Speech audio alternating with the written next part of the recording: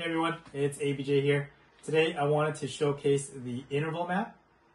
With the interval map, we're able to see how exposures are changing throughout the intraday session. Hope you guys enjoy.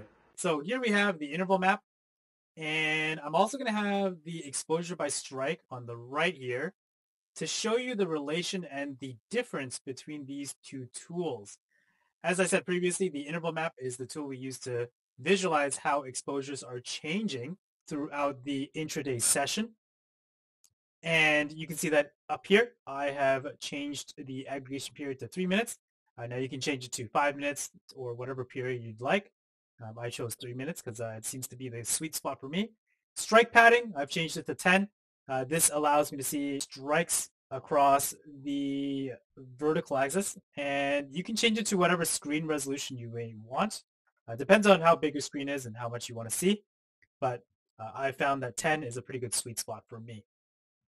So right now I'm showcasing a delta exposure, and this is May 27th. Now you can see right from the open that we are in an area of positive delta exposures. You can see that both on the exposure by strike as well as the interval map. You can see that as soon as we open, we are in an area where it's all positive deltas. Now, the interest here is that 5,900. You can see it again both here on the exposure by strike and here on the interval map.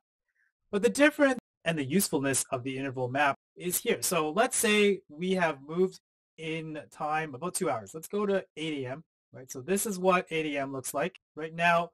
Instead of using the exposure by strike, to scroll back in time to see where we came from and how the exposures have changed, we can quickly use the interval map to identify the change.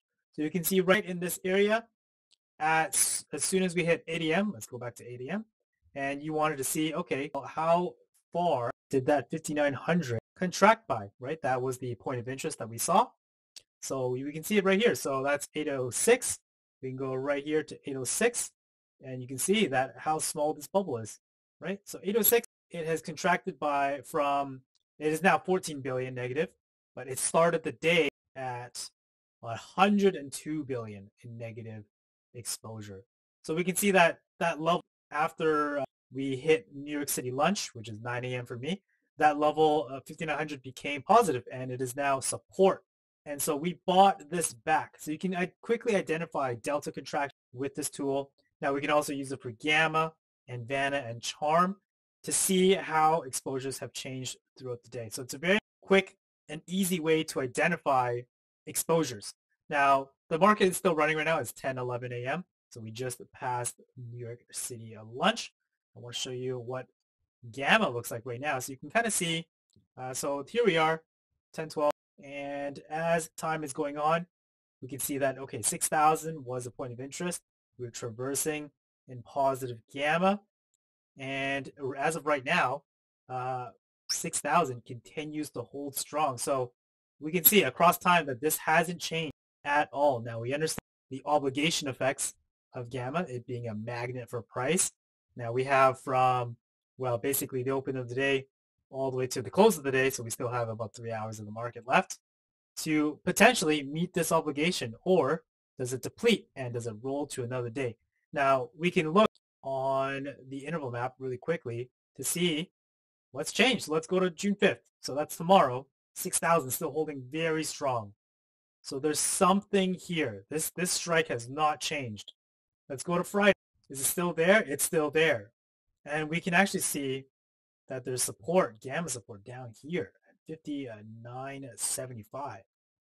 So again, this tool, fantastic to see where exposures are changing, how they're changing, and how we can use that to identify if maybe there's a new level, a new point of interest for us to focus on. And that's that. So yeah, that's the interval map. If you guys like this, let us know.